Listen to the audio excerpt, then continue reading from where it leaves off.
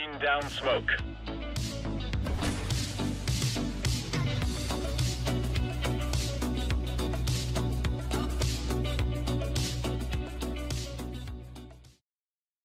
Hello everybody and welcome back to a brand new episode of Investment Odyssey. I really hope that you guys are enjoying this series, and once again thank you for 10,000 subscribers. I'm not going to waste too much of your time with the intro, so here's our sponsor and then we're going to get straight into the episode. The sponsor for today's video is Item Herald. Item Herald is a European marketplace. It actually reminds me a lot of basically what Buff would be to the Chinese marketplace and what Float Market would be to the American marketplace, and I would say Item Herald is basically going to be the European version of that. So they are a really great third-party marketplace. They have really good deals on a lot of items, all the way up to 30% off, of course, on some of their really popular items on the front page. And of course, on top of that, they have really low seller fees, down to 5% if you add Item Herald to your name.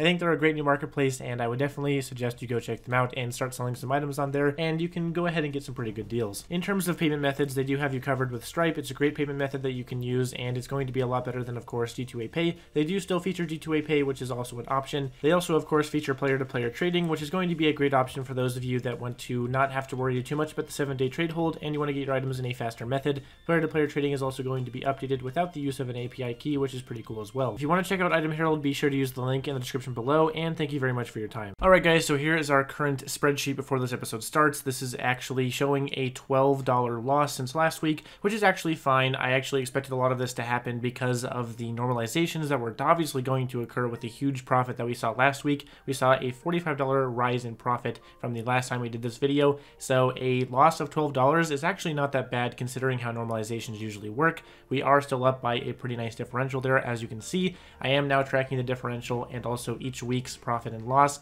total, and you can go ahead and see that on the side of the actual spreadsheet itself in terms of all the investments. Some of the things to highlight with this spreadsheet are that we are seeing some hype losses, which means that basically skins that have a lot of hype behind them, skins that are being used as really common investments, such as the Desert Eagle Emerald Jormungandr, are losing pretty large, and this is mainly because of the normalizations hitting them harder than it would a regular other item. For example, the Gambit Hollow actually did rise quite a lot in terms of its normal value, and that was probably because it wasn't such a forefront hype item as compared to the Desert Eagle Emerald Jormungandr. The important thing to point out here is that this is completely normal, and it's something that always is going to happen in a marketplace like this, so this is just something that we have to take and move on to the next week. I think that we're going to see pretty large increases in value over the next week or so. Speaking of moving on, let's go ahead and move on to this episode of Investment Odyssey. I really hope that you guys are enjoying this series. I really am enjoying making it, and it's a really fun series for me to do. Alright guys, so the first thing I decided to purchase for this episode is going to be something that I've sort of been tracking in the past and haven't really put a whole ton of forceful look into it.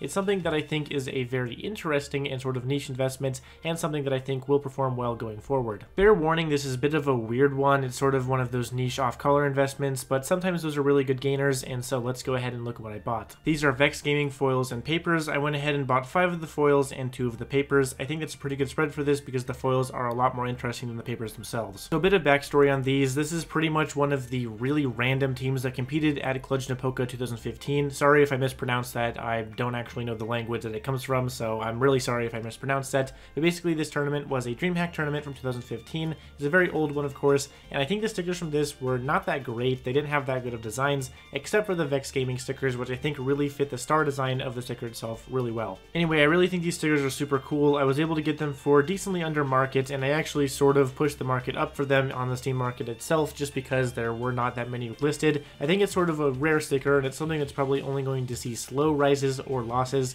so that's sort of something that's going to be a little bit slower, but still pretty cool to invest into. I currently have a goal of $15 for the foils and a goal of $5 for the papers, which I think is pretty manageable. It's not really too crazy of a goal. I think it's something that could actually happen for the sticker itself. We just have to see what happens in the future. Regardless, I think they're super cool stickers, and I would totally suggest checking them out if you guys are interested in this kind of thing. So next, before we get into the next pickup, I actually wanted to quickly look at something that has actually occurred since the previous episode of Investment Odyssey, and that is with our Katowice 2014 investment, which was the Dignitas 2014 Katowice Hollow. So this is going to be a pretty interesting thing here, and I think it's going to set a good precedent for how we're going to value these items on our spreadsheet itself. So basically what happened with this thing is the Dignitas actually ended up selling for 5,500 USD, which was a bit higher than its regular price of around 4,200 to 4,400 USD. So I think that's actually a pretty large rise in price, and obviously we do actually see a rise in price in the USP itself just because of this. So at 2% sticker value, this values the sticker itself at 110 USD, which means that with the dark water added onto that, that brings the total value of the weapon to $137 in USD, which is a pretty large gain from our previous valuation from the previous week. However, the problem here is that we can't really update the value because we don't know if this is actually a permanent price for the Dignitas Holo, because it is, of course, only one sale.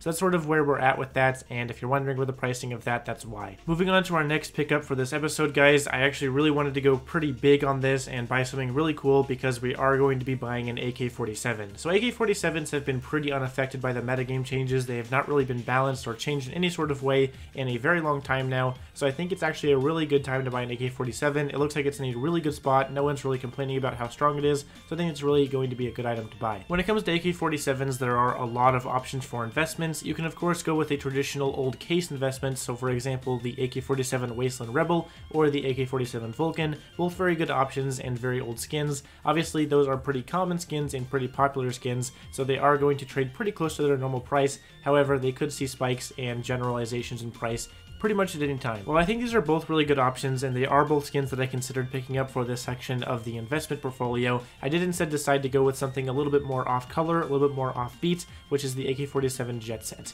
So the Jet Set is a pink from the baggage collection. It's actually the most rare item from the baggage collection itself. Very old collection, very much so like the Glock Fade in the Assault collection, in my opinion at least, and I think it's a really cool skin. It's super unique. There's not really any other skins like this at all. It looks insanely good with stickers on it just because of the entire vibe of the skin itself. Looks really, really good with mixed stickers as well. So I think in general, just a really, really cool skin, and definitely something that I wanted to pick up. Because of the nature of the Jet Set being so rare, I don't really think it's going to see some insane increases in prices anytime soon, but I think it's still a good time to buy it right now, and while it is still pretty expensive and has seen some rises in prices very recently as well, I think it can still go higher, and of course because of its rarity and low quantity, I think it's a really good option. So I went ahead and picked up a minimal wear one. My goal for this is around $200 because the minimal wear one is around 118 or so, and I think $200 is a feasible goal just because of the rarity of this and because of how the Glock Fade usually performs. In fact, the Glock Fade was actually only around $600 or even a little bit less at the beginning of this year and is now at around $900, so an absolutely insane thing for that.